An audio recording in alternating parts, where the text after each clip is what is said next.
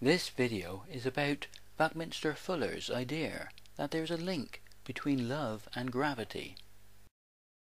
Buckminster Fuller spent a large part of his life searching for the principles governing the universe, in the belief this would help the advance of humanity.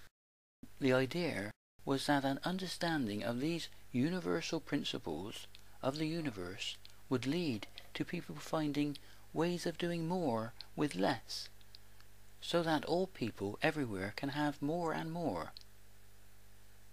This led to the development and construction of geodesic domes that are the most economical way to cover the largest amount of area, and in many ways copied nature with protein and viruses using the same geometry. Fuller's investigations of the universe led him from spherical packing to tetrahedron formed by lines which connect the four middle points of the spheres. This geometry is also very similar to the growth and division of cell life. He proposed that the tetrahedron was the most basic building shapes in nature, being one of the most stable geometric configurations. The Jitterbug Transformation provides a unifying dynamics to his work, with the potential to collapse inside out through different geometrical shapes, and then to re-expand or reform in a process that has rotational symmetry. We can see in his work the unity of an integral or universal process, and this is what must have led him to say that love is metaphysical gravity. It is easy to think that it would take a great leap of faith to link love and gravity together within one geometrical process. But if we look at these images from the International Space Station, we can see that a candle flame naturally form a sphere in zero gravity. Therefore we already have the spherical geometry formed by a universal dynamic process that can represent Buckminster Fuller's geometry. This spherical geometry can be represented mathematically, with gravity and electromagnetism sharing the inverse square law, representing the geometry of this universal process, with gravity being a secondary force to electromagnetism. Every action creates a reaction, and the inward force of gravity is the reaction of the outward momentum of photon energy as a process of continuous energy exchange or continuous creation. Photon energy slows the rate that time flows as a process of continuous creation relative to the energy and momentum of each object or life form.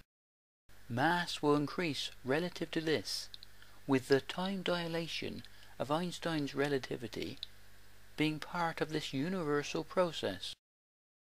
At the most fundamental level, this is a universal process of spherical symmetry forming and breaking relative to the atoms of the periodic table.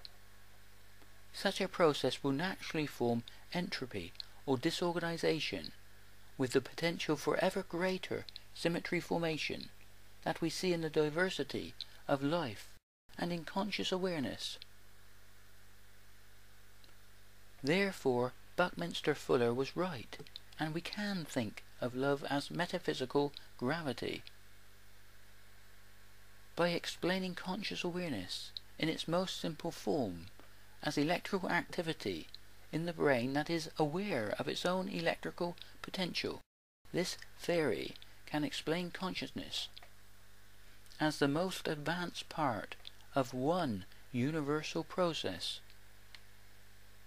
The prime example of this process is photon energy cascading down from the sun, forming greater degrees of freedom for entropy or disorganization, and also greater degrees of freedom for the complexity and diversity of plant life.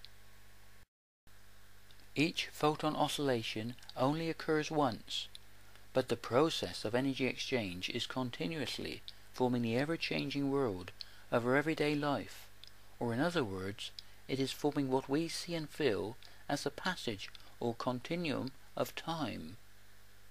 This fits in very well with Buckminster Fuller's geometrical idea that two lines cannot go through the same point at the same time, and he said this is why we have reflection and refraction. In this theory, the future is unfolding photon by photon with the wave-particle duality of light and matter in the form of electrons, forming a blank canvas that we can interact with, forming the possible into the actual.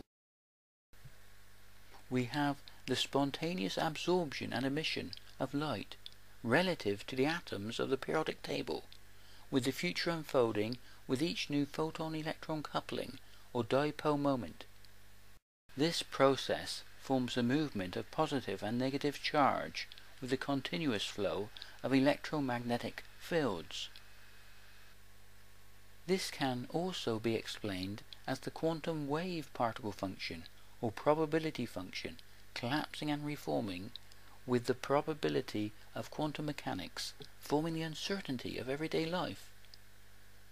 In the work of Buckminster Fuller, this is represented by the Jitterbug Transformation, with the potential to collapse inside out through different geometrical shapes and then to reform in a process of rotational symmetry. This process of energy exchange could be called the dance of creation.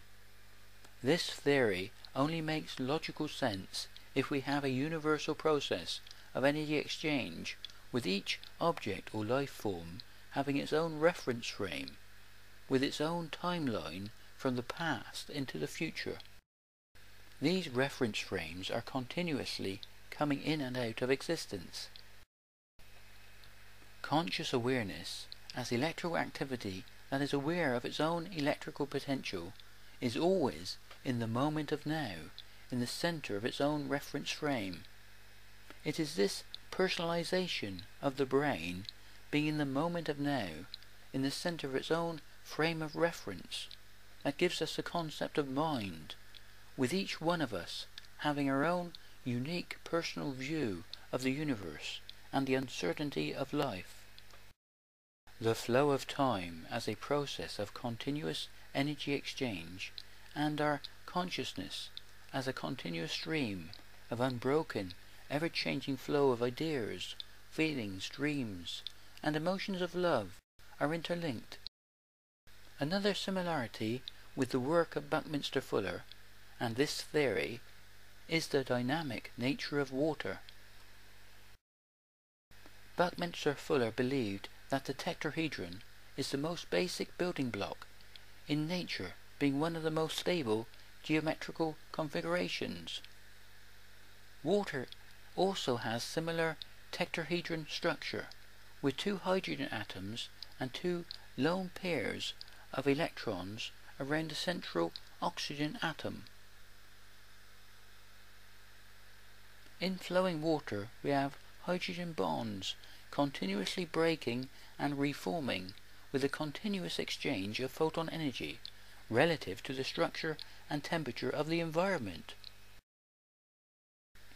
In this theory, this represents the future unfolding photon by photon within the water. Just a change in environmental temperature can cause the atoms to bond together, with the process forming degrees of freedom and uncertainty needed for infinite snowflake diversity. We have an infinite number of line symmetries within a sphere that in this theory represents an infinite number of timelines for potential future possibilities and opportunities. Within such a theory, creation is in the hand and eye of the beholder. Thanks for watching. Please share and subscribe. It will help the promotion of this theory.